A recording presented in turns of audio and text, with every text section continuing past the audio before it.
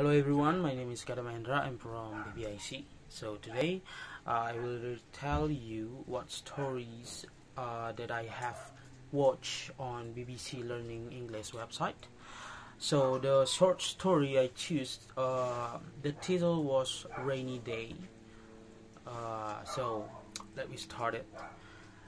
In the story there are two children named Bella and Joe. So last weekend their mother went to work at the hospital and their father had a lot of work to do. So Joe and Bella were taken to their grandmother's house for the weekend because their grandmother had promised to take them to the beach. So after that, on Saturday morning, they woke up and looked out the window. It was raining that day and they were very sad because they couldn't go to the beach with their grandmother. So they choose to do other activities such as watch movies on the TV, play card with their grandma, and done their homework. They also studied hard to face the test that will take place on Monday. After done that sum of activity, the weather was still raining outside.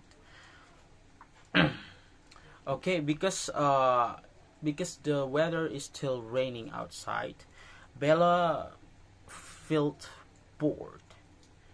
She went to the kitchen to do something because Joe heard something noisy from the kitchen.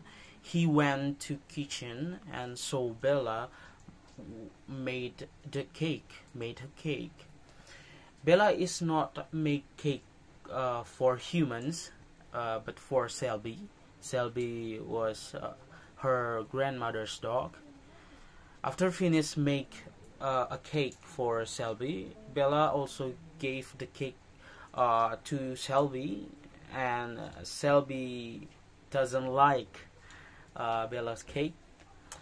And after that, Selby was run away from the kitchen because Grandma heard Bella cry.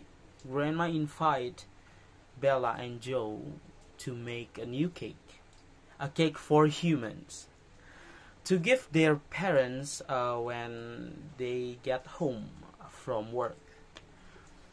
So after made the cake, the weather turned sunny and they didn't notice it.